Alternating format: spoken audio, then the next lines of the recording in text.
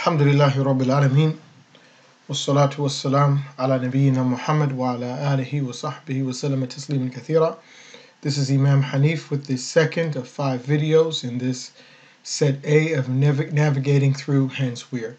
In this series, we're trying to explain the theoretical aspects of using the Hans-Wehr Dictionary. We explained that the first step in using this dictionary is to understand how the author designed his dictionary. And he mentioned himself that it's based upon the Arabic root verbs, which is something that we've been mentioning in our classes, which is that in order to use this dictionary, you have to understand the concept of Arabic verbs and to know that most of the isms, or most of the nouns, as we'll roughly translate the term ism, are derived from the 3-letter Arabic verb. And we said the verbs can be more than 3 letters, but right now that's what we're dealing with. So now we want to look at that relationship between the verb and the ism.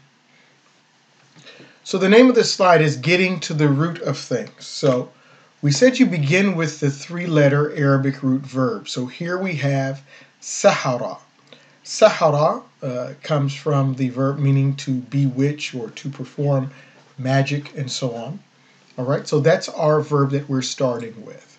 Now, that verb is going to be our foundation or our source for developing or creating other isms or other nouns. So if we look above, we'll see that we have made an addition, and we want to look at the changes that happen to the letters. Here, Sahara has become Sahur, and Sahur is an ism.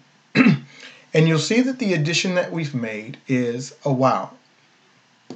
Now, of course, there have been some changes to the harakat or the diacritical marks, but we're not really focusing on that so much. We're focusing more so on the changes to the actual letters. And so here we've added a wow. Now, sahur means, or is the meal that is eaten prior to the onset of Fajr for those who choose to fast. The relationship between that and sahur is that magic is normally performed in the evening, and this meal is eaten in the evening because the morning for a Muslim is when Fajr comes in. The next word that we have is sihri. Sihri. And sihri, we can see the addition of a ya. All right, now sihri means magical. So this is actually an adjective, which is one of the things that an ism can be, which is why noun isn't really a great translation for the word ism. But as we said, it's a rough translation. So sihri means magical. Here we have mashar. And here we can see the addition of a meme with a fatha. Mashar is not a word I found in the dictionary, but for those of you who have taken the class, we've said that meme with a fatha usually indicates a place. And so if this were a word, and I'm not sure that it is, we're just playing around with the language here, we would say that a mashar is a place where someone does magic or sorcery. The next word that we have is sahar. Okay, now sahar, we see the addition of an alif after the ha. There's also a shadda on the ha, but the more prominent change is the alif.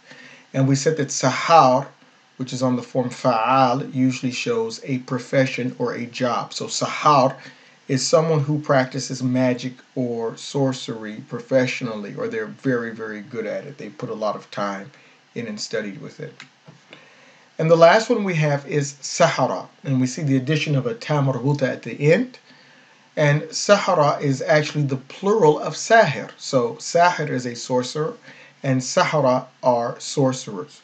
So we can see from this slide here the addition of several letters that change the verb into the ism. And so that's another part of this whole concept of morphology, recognizing when changes happen to the verb.